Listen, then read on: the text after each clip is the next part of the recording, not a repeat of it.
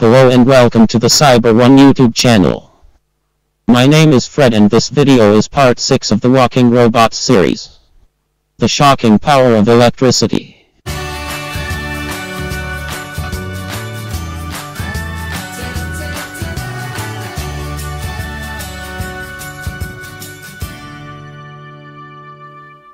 Electricity is just the flow of electrons, moving from one atom to the next through conducting material. In the wild we see its effects in the form of lightning, a large-scale static discharge. These effects come from the capacitive discharge of charge from one point to another.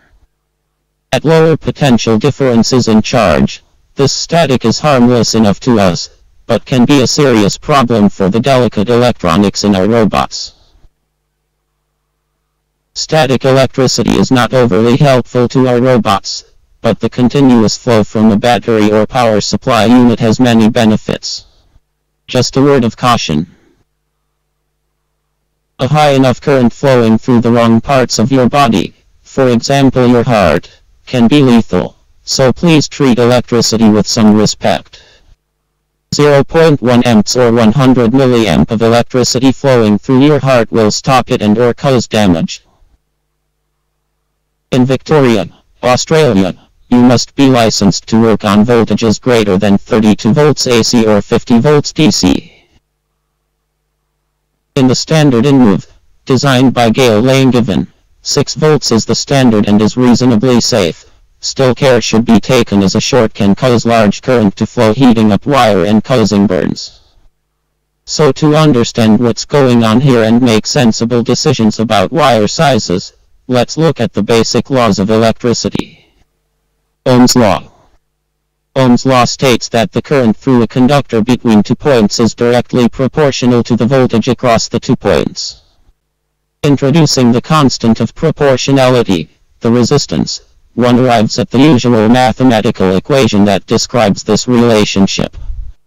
I equals V over R, where I is the current through the conductor in units of amperes, V is the voltage measured across the conductor in units of volts, and R is the resistance of the conductor in units of ohms. More specifically, Ohm's law states that the R in this relation is constant, independent of the current. Ohm's law is an empirical relation which accurately describes the conductivity of the vast majority of electrically conductive materials over many orders of magnitude of current. However, some materials do not obey Ohm's law. These are called non-ohmic. The law was named after the German physicist Georg Ohm, who, in a paper published in 1827, described measurements of applied voltage and current through simple electrical circuits containing various lengths of wire. Watt's law.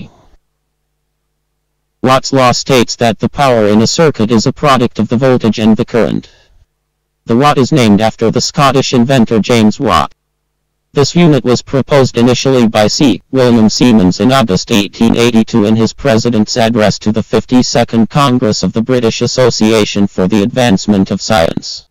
Noting that units in the practical system of units were named after leading physicists, Siemens proposed that watt might be an appropriate name for a unit of power. Siemens defined the unit consistently within the then existing system of practical units as the power conveyed by a current of an ampere through the difference of potential of a volt.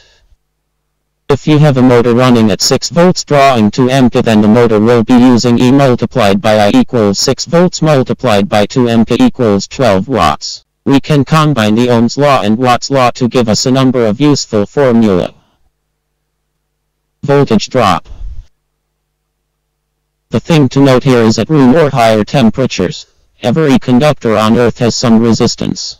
This includes the wires we use for our electric circuits. Different metals have different resistances, some of which are very low but still present.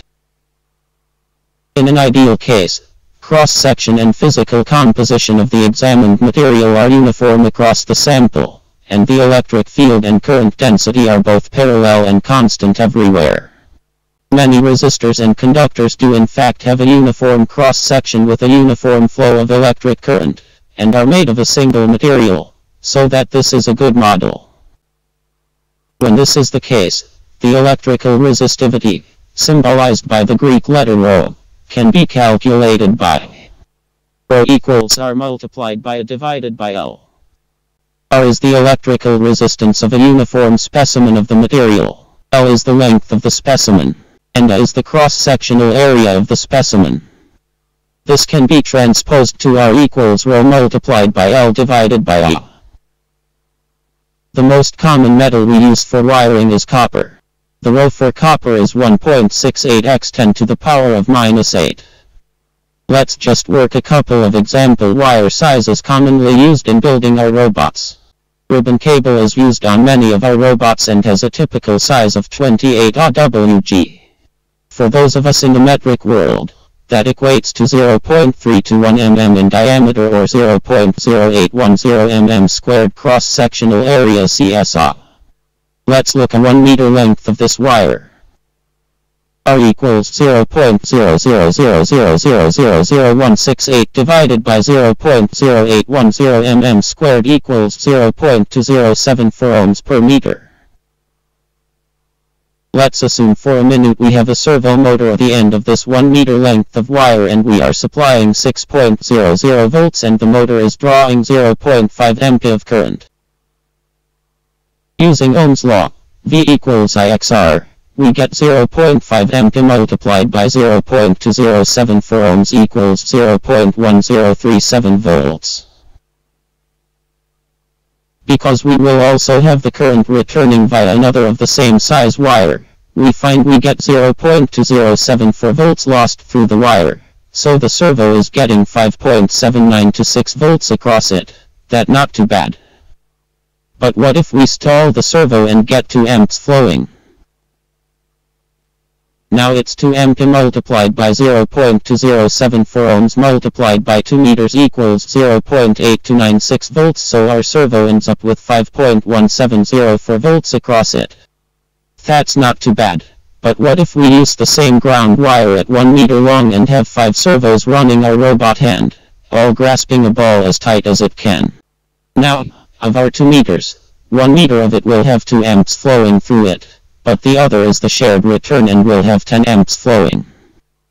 2 ampere multiplied by 0.2074 ohms plus 10 ampere multiplied by 0.2074 ohms equals 2.4888 volts. Now our servos have 3.5112 volts across them. That may be a bit too low for them to function correctly and may cause them to behave as strange ways. There are also other issues which I will get into in a later section when we look at electric motors. Okay, so let's look at this again, but use a thicker wire. A WG17 or a diameter of 1.15 mm or a CSA of 1 squared.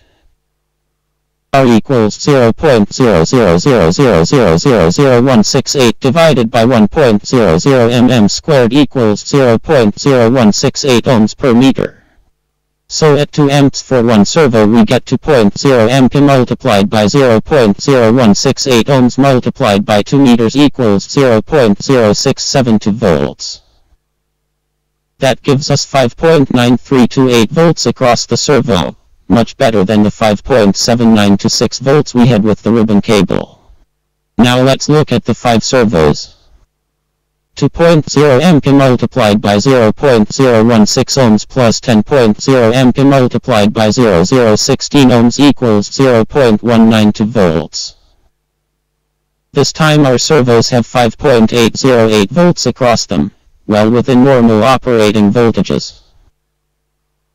When we choose the wires we use within our robot, we want to do 2 things. Make them as short as possible, particularly as there is any real current flow involved. Make sure they are large enough cross-sectional area to prevent voltage drop from causing issues. Remember, the longer the wires are, the greater the resistance will be and therefore the greater the voltage drop. The bigger cross-sectional area the wire has, the lower the resistance and so the lower the voltage drop. If you can't avoid a long wire run, then consider increasing the cross-sectional area to counter the voltage drop issue. Lost power. So let's look at the ribbon cable example of our servo drawing 2 ampere. Our power supply is still delivering 6 volts and at 2 amp that's still 12 watts, but remember we had a voltage drop that resulted in 5.170 volts across the servo. That's 5.170 volts multiplied by 2 amp equals 10.3408 watts. We lost 1.6592 watts of power to the voltage drop. This is a loss and is wasting our power. With the heavier AUG17 wire, we only lose 0.384 watts of power. Now of course we could go with bigger wire still and reduce this further, but the downside of that is the wire is more expensive per meter. It has a higher mass that our robot must lug around, takes more space in our already crowded wiring looms. So choosing the correct size wire for the job is very important. Your wiring loom can also have different sized wires for different jobs. Don't think all your wires have to be the same size. They don't. The only other reason you might want to use a larger wire is for mechanical strength where vibration or bending might become an issue. If you are looking to limit the damage from bending, a wire made up of lots of strands is the best option. That will do for this video. If you like this video, then please click on the like button. You may even want to subscribe and click on the notification bell to be notified when more videos like this one are released. If you have any questions, then please leave a comment below. All of this costs you no money and helps us to create more content like this video. If you would like to help the channel out further, then please consider becoming a Patreon. There will be a link in the description. We look forward to seeing you in the next video.